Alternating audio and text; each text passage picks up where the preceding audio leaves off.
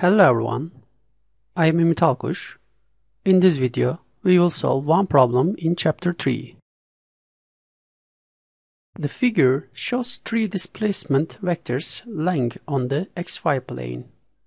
Vectors A, B, and C have magnitudes A equals 3 meters, B equals 4 meters, and C equals 5 meters. Express these vectors in unit vector notation. First of all, we write the given quantities in SI unit. The magnitudes of A, B, and C are already given in SI unit system, which is meters. So we leave them unchanged. Vector A can be slided parallel to itself so that its tail sits at the origin.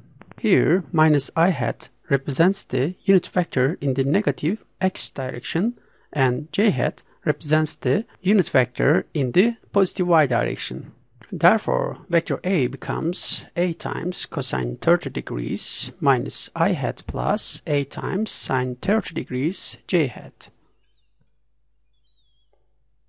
If we put the magnitude of A, which is 3 meters, into this equation, we get 3 times cosine 30 degrees minus I hat plus 3 times sine 30 degrees j hat.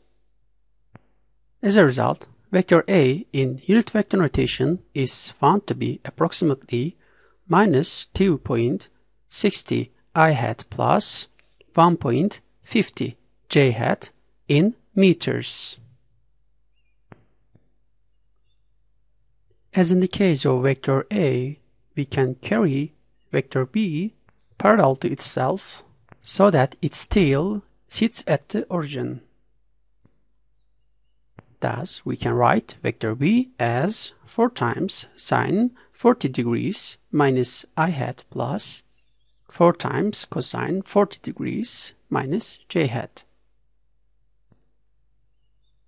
If we calculate, we obtain vector B is approximately minus 2.57 I hat minus 3.06 j hat in meters. By the same way as in the case of vectors A and B, we can transport vector C as follows. Therefore, we write vector C equals 5 times cosine 50 degrees I hat plus 5 times sine 50 degrees minus j hat. Therefore, the result is approximately 3.21 I hat minus 3.83 j hat meters. It is important to note that we have given all the final results in only 3 significant figures. Alright, this is the end of the discussion of this problem. Thank you for your attention. See you in the next video.